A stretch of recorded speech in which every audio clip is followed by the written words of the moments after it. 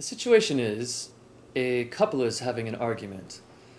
The man spends quite a bit of time with his computer or with his high-tech toys.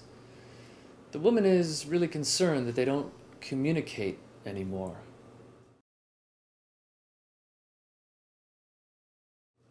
Wouldn't it be great if all couples had the same interests? But it's not possible. And it may not even be what's most important. But what is important from this story is that he needs to realize that she's not interested in his computer talk, in his high-tech toys talk.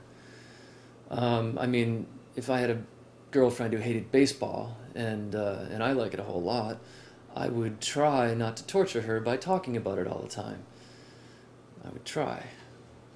So he needs to do what she suggests, which is close the computer and have a conversation. Try to reconnect with what brought them together in the first place. And, go out on a date. It's not the same to download a movie as it is to go out and experience society outside. Go to a movie, then after go to dinner. It kind of brings back the human aspect to all of this. I mean, technology helps us to do a whole lot.